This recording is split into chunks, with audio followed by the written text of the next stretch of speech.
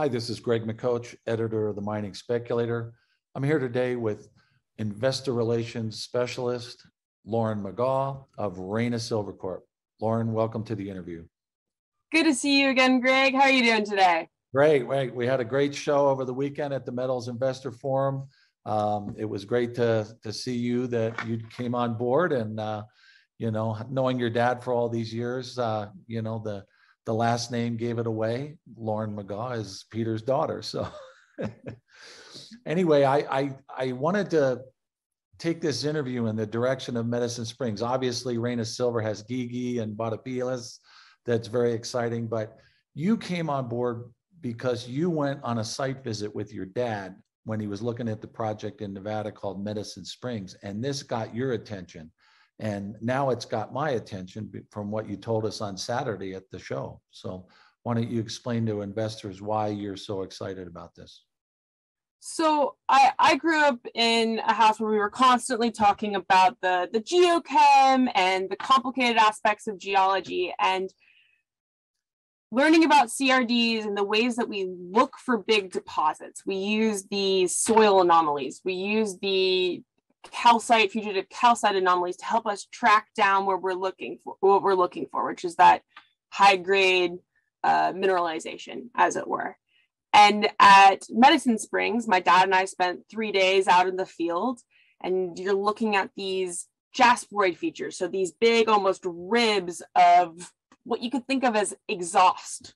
So the big deposit or the intrusion, right, has mineralizing fluids. Those mineralizing fluids travel through plumbing, as it were. So faults, fractures, bed lines in the rock, and essentially they follow along that. And at the very end, what's left over, what hasn't interacted with the surrounding rock, makes its way to the surface. And we were able to sample those because we have these beautiful trending features like these ribs of jasperoid that run southwest northeast or northeast southwest.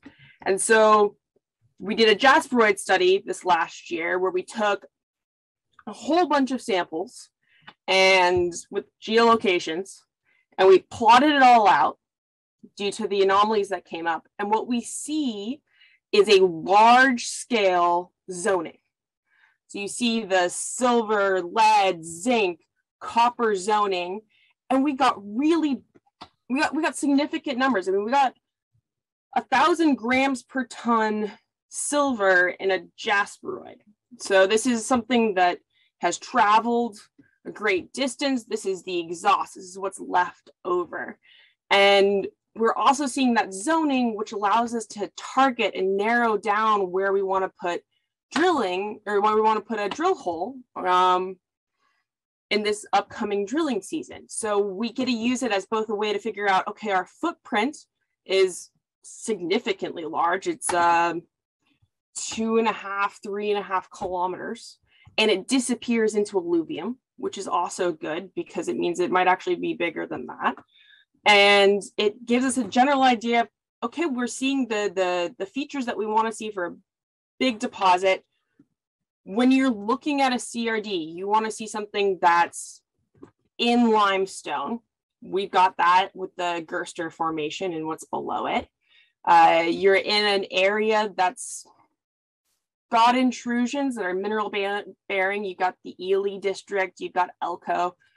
So we're in the right territory. We're seeing these multi-phase jasperoids. So it's not just a single phase. We see different zonations even within the jasperoid. Some of them even have 5 zones in them, which tells us that there's at least 5 instances of some kind of mineralizing fluid moving through there. So from a geology aspect, that's really exciting. And this past week, I was in Mexico with my dad in Santa Eulalia. And so you're sitting here looking at this huge district where our Gigi project is and seeing the examples of these exhaust features at Santa Eulalia in the historic district. And you're going, okay, this is similar ideas and similar material that you see at Medicine Springs, but here's the historic district, which produced 500 million ounces of silver.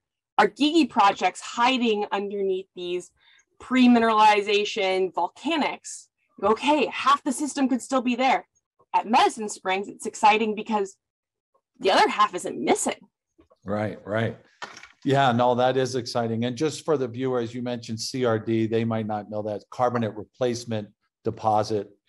That's the carbonate replacement systems. Dr. Peter Megaw is an expert in those. And of course, Lauren learned a lot from her father along the way related to these systems. They tend to be very big and they tend to be big tonnage, high grade, higher grade situations. And when you're talking about Medicine Springs, you mentioned the word exhaust. Okay, I want to help people understand that's the least amount of material, and you're saying you're getting 1,000 grams, right?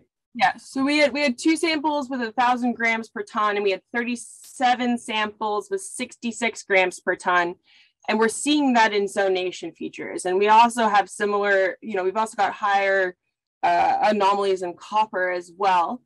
And you can think of this as what's left over. It's the stuff that didn't react with the limestone. It's the stuff that didn't crystallize out as you're moving through the system. The way I kind of like to think about it is if you've got a backpacker, right? The mineralizing fluid, when it first comes out of the intrusion, it's like a backpacker all loaded up. And as it's making its way to the car, it's like, oh, I don't want to be carrying this anymore.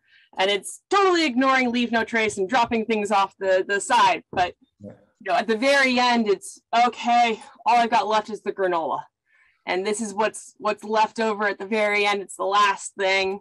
Yeah, no, that's a great description. And if it's 1,000 grams at that level, imagine the grade below that, right? So that's what we get excited about. I mean, yes, no, yet there's the truth machines of drilling, as it were, but it is exciting. It's one of the things that I really like about working with Reyna.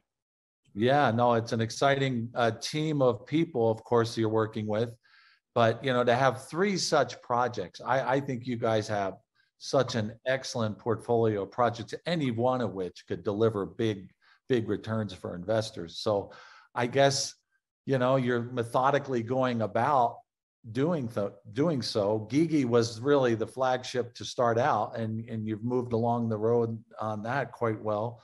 But Batopilas and now Medicine Springs seemed like, my goodness, you have to put money into these things, right? You can't ignore them. Yeah, and I think that's the other amazing part about Batopilas and Santa Eulalia is you have these districts with such this incredible history. And we get to build upon that, and we get to take new ideas, new ways to think about it and go, okay, this is where the old timers, as it were focusing, and we want to expand that. We want to see into like a new direction. What else is here? How can we better understand this district? And at Gigi, that's really exciting, especially with the intrusion, the new quartzite rhyolite that was discovered in phase 1 drilling. First time that intrusion's ever been seen. And we got this skarn zone that was replacing not the carbonates, but actually replacing the intrusion. So we know that we've got a pretty active mineralizing fluid there as well. So from a geology, geochem side of things, both Medicine Springs and Santo and Gigi are pretty exciting projects to be working with. Absolutely. And we got a minute or so left here. So why don't you explain for 2022, what are we doing? What's the budget? How are you going to go about these projects? So right now we've got approximately 7.5 million in the bank for exploration. And we're currently having drill rigs running at Batopilas as part of the continuation of that phase 1, early stage phase 1. We actually ended up finding high grade silver gold. At Gigi, we're in the process of our phase 2 drilling. So we're now in the 8,000 meter program there. And at Medicine Springs, we're ramping up. We're running the end of a LiDAR-like survey, and we'll be combining that with the geochem, the jasperoid study, some pre-existent geophysics to get started with hopefully drilling in the upcoming 2022 season. Super. I can't think of a greater plan for the year with those 3 projects. That's very exciting. We're going to be watching you guys very closely. So Lauren, thanks for the interview, and stay in touch. Keep me posted.